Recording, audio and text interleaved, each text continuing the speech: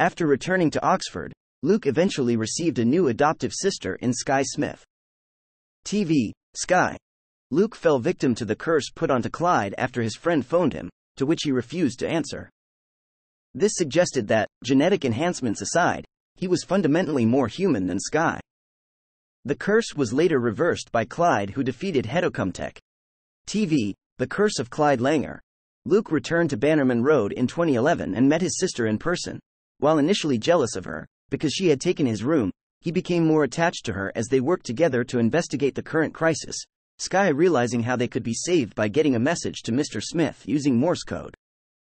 Then, once they had been saved and the adventure was over, he asked Clyde to draw a picture of Sky, with the words, "Sky's room," written on it, and embraced her after sticking it up on the wall. TV, The Man Who Never Was.